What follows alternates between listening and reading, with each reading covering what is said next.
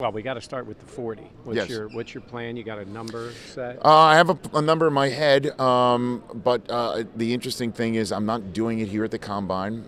2 years ago when COVID hit and there was no Combine, I started running it in Los Angeles, and we got members of the NFL Legends community to run with me, which raised funds in a way that I didn't know my silly 40-yard dash could for St. Jude Children's Research Hospital. So we run it in Los Angeles now.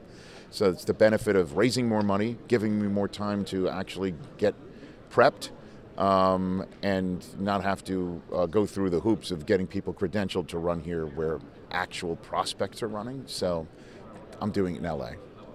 I just want to ask one thing about Yeah. it. You know the benefit that it's had. Has there been one moment where you've seen something with the hospital and it's just hit you the most of the impact that it's had? Gosh, yeah.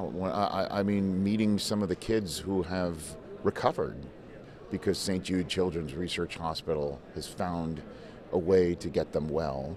And then occasionally getting photographs from the families years later, and they're grown people who are happy on the planet. So yeah, every single time that happens, and thankfully it's happening a lot. Football-wise, we Yeah. covered the Bills. Yes. Is the perception of the Bills changed after last season and the loss? No, good Lord. The perception of the Bills changed when Josh Allen got drafted and started taking names. I don't think their perceptions changed. They're going to be a Super Bowl favorite next year as long as Josh Allen is up and active, and the rest of the team that surrounds him is as talented as it has been. I think they need to get a running game going. I think they need to get somebody who is a bell cow. I think that would be amazing, that Josh Allen feels that there's a way to get in the end zone from the 20-yard line in that doesn't rely on his arms, his legs, his prowess of escape.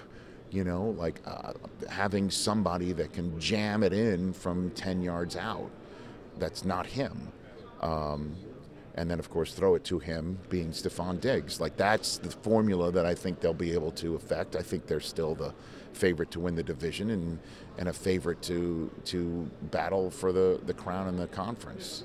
Do you think when there's a talent like Josh, teams can almost fall into that let Josh do it mode? Because I think they felt like they got into that a little too much last year. I think Josh just is so damn talented. Of course you're going to fall into that if that's what they're doing.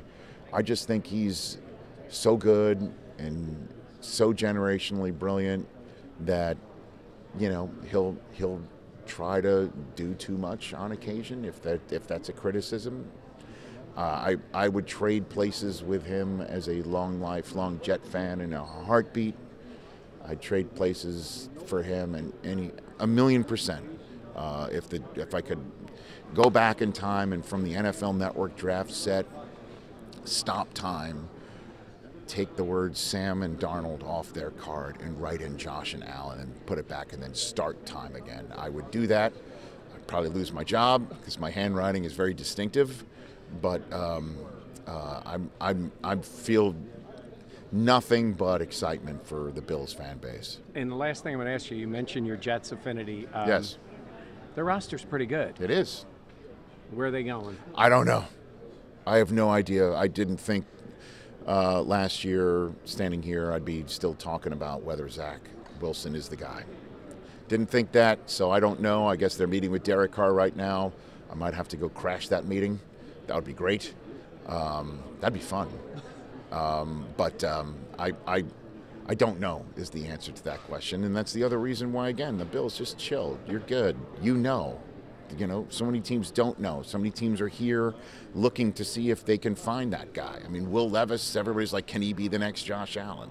You have the actual genuine article, so it's all good.